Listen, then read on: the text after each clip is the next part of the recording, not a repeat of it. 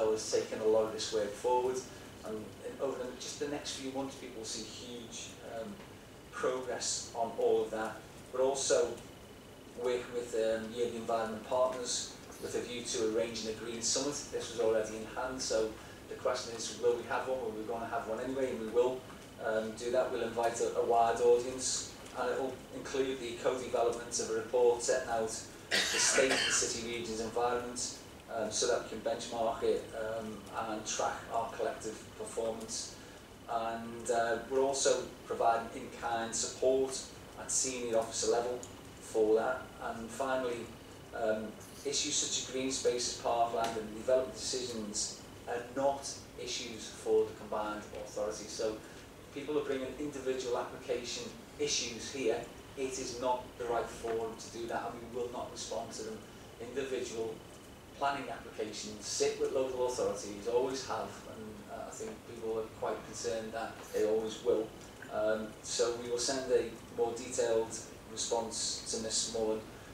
But with that said, there's also a third question that we've had, not off Josie, but off Mr Hawley, who unfortunately again can't attend. So again, Jill, if you can give us a précis of that. Thank you, Mr Mayor. This question relates to St Helens, and in particular the foot flow in St Helens town centre suffering decline with a large number of shops closing. The suggestion is that to improve the viability of the town centre, would the combined authority consider reopening an old disused railway line which ran from St Helens Central to St Helens Junction. There's then a subsequent proposal that this be linked to the line at Newton the Willows, that would then tie in with proposed Warrington District Tram network. The question recognises about trams being powered by hydrogen, and goes on to say that such an arrangement could create jobs and put the fabric together to start the regeneration of St Helens Town Centre for future generations.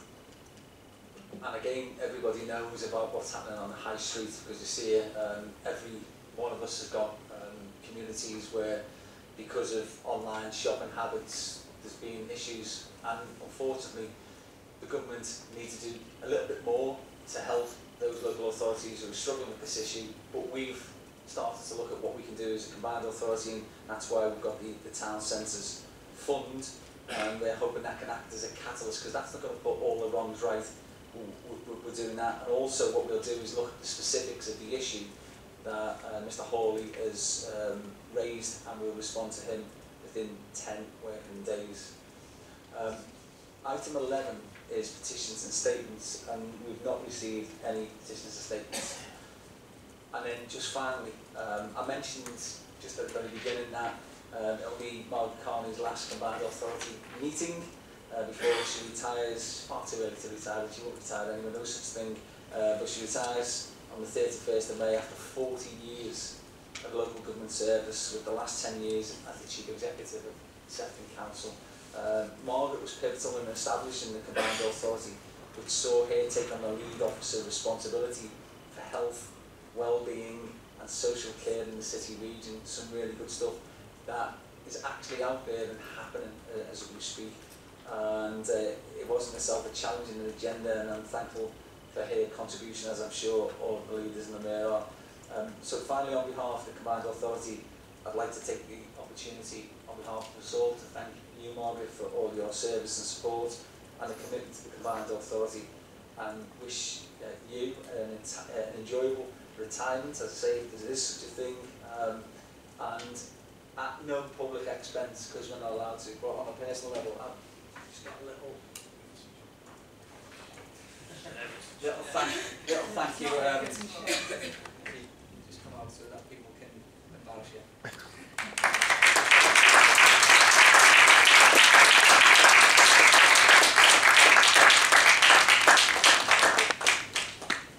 I believe you do like it. That's the lowest versions. As lead for health, I mean. But you will. And we welcome Dwayne Johnson, who's been the newly appointed Chief Executive at Sefton Council, so welcome. Councillor May, do you want to add anything to that? I've taken great delight, Chair, over recent days of finding new ways of embarrassing Margaret Carney, to be really honest.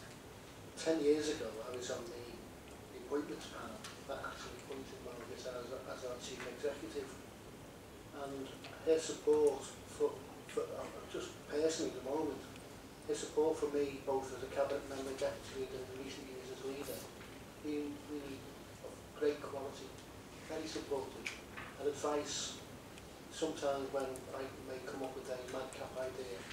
Her way of talking me out of it has always been really well done, shall I say.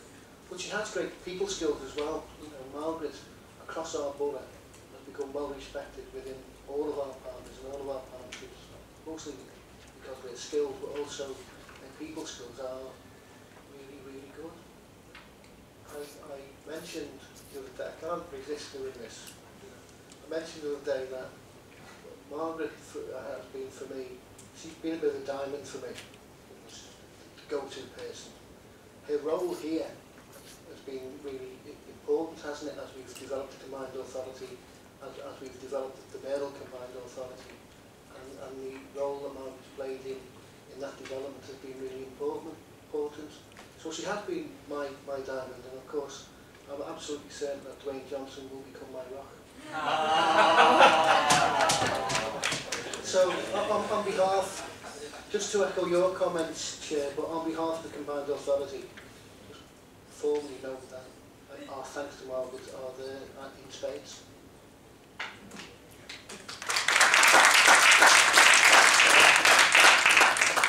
I do hope webcam caught that, because we're preserving for posterity. The next meeting of the Combined Authority is going to take place on Friday the 28th of June at 1 o'clock. And can I thank you all for your attendance and declare the meeting closed.